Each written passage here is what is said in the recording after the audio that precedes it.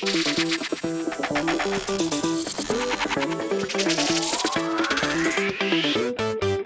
resurgence of Robert Quinn is completely changing the Chicago Bears defense. What's going on, guys? I'm back with the Chicago Bears discussion videos where I kind of want to break down the play of one player in particular, and that is pass rusher Robert Quinn. Okay, a very controversial figure in Chicago the last year because Ryan Pace signed this guy to a $70 million deal after a pretty impressive, 2019 season he had with the Cowboys, but his 2020 season with the Bears was extremely disappointing. Okay, he finished the entire season with only 20 total tackles, 6 quarterback hits, 0 tackles for loss, and only 2 sacks on the entire year. Okay, for a guy that we paid this much money to, be on the opposite side of Khalil Mack and finally, produce for us, be that long-term pass rushing option next to Mack, which we really haven't had because Leonard Floyd was very on and off during his time in Chicago. So we were really hoping that Robert Quinn could be that long-term solution with the money that we paid him, but his first season was a complete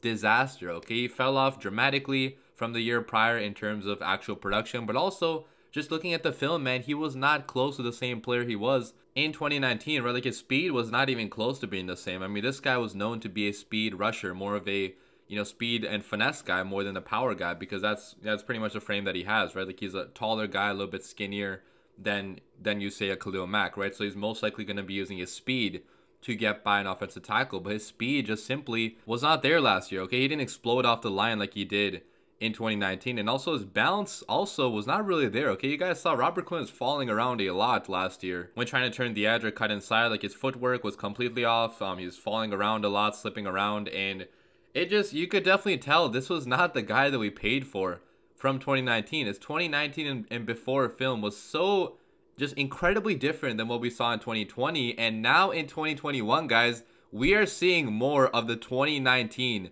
Robert Quinn, because Robert Quinn so far in 2021, so in only 4 games, he played in 15 games last season for comparison, but in only 4 games so far this year, he already has 12 combined tackles, 7 quarterback hits, 3 tackles for loss, and 4.5 sacks.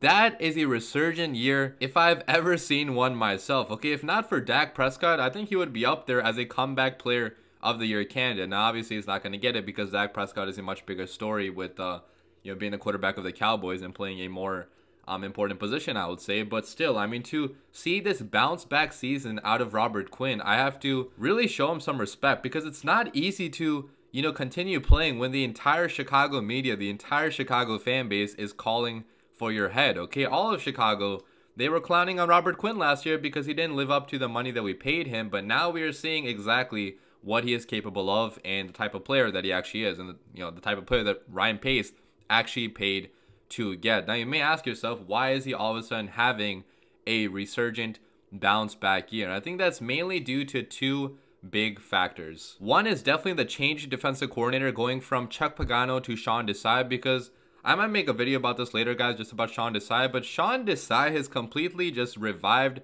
the Bears pass rush with all the stunts he's pulling, with how creatively he's using even defensive backs to blitz the quarterback. Like, he's using so many creative formations and, plays to actually help our pass rushers have easier lanes to get to the quarterback. I want to bring up this play from the game against the Browns 2 weeks ago. So as you can see, on the left side of the line, Khalil Mack and Robert Quinn are lined up right next to each other. I can't think of a single time that Chuck Pagano ever tried to do that, but if you see what happens in this play, so 71-75, we're trying to double team Khalil Mack, but that leaves an easy opening lane for Robert Quinn. Obviously, the Browns O-line messed up here, but when you have Mack on your side of the line, it's going to demand some attention. Okay, most teams do try to double up Khalil Mack or chip block him or something to try to stop him down, because otherwise he is going to go off and sack your quarterback, because he is one of the best pass rushers in the NFL. So Sean Desai, knowing that, he tries to put Robert Quinn on the same side of Mack, and it works beautifully, okay? Because the Browns O-line is more obviously concerned with Khalil Mack, where they just allow Robert Quinn to have a free shot at the quarterback. And obviously Robert Quinn using his speed here is key, okay? He looks very fast here, looks very explosive off the line, and he goes directly to Baker Mayfield and brings him down.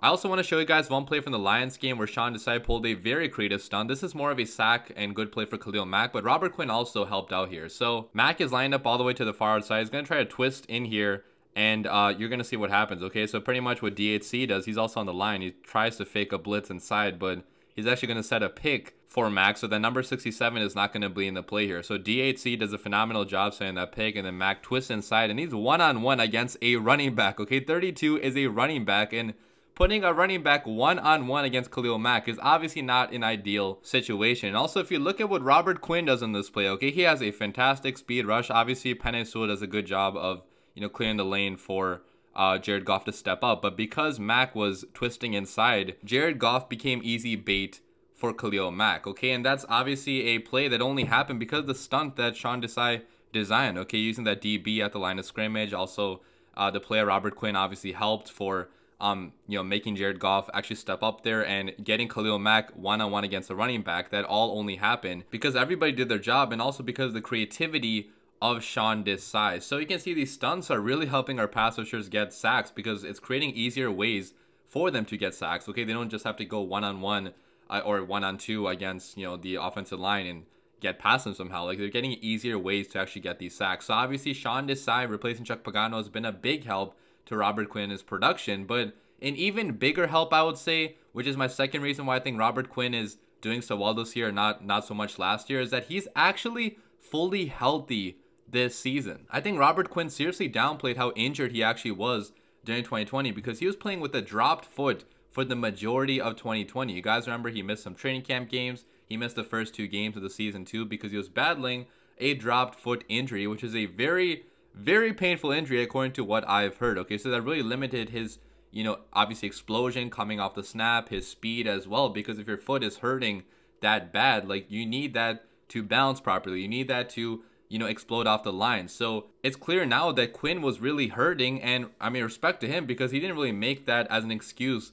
for his bad play. He took ownership of not having the same production in 2020 as he did the last year and having a disappointing season, and he didn't really blame it on his injury at all. We only know this because of rumors and stuff that's now been said about his condition from last year. So it really feels like, man, this is the first year in the Chicago Bears uniform where Robert Quinn is truly fully healthy, and it really shows up on the tape as well, okay? If you guys saw the sack he had last game against the Lions, okay? So if you look at what he's doing here, so obviously he explodes off the line against rookie Penei Sewell, and he bends pretty nicely there, okay? So he gets a nice bend and just rips all the way inside to Jared Goff. And if you can see on this play, I mean, he's actually kind of slightly leaning backwards at one point on this play, but he still kept his balance and comes in to force the fumble, which is obviously a big play for the Chicago Bears because the Lions were about to score a touchdown there. So you can see his speed, his explosion is clearly there in this footage. That was also present in the game against the Browns, okay? So his other sack that he got against the Browns, so pretty much what he does here is he pretty much just explodes and,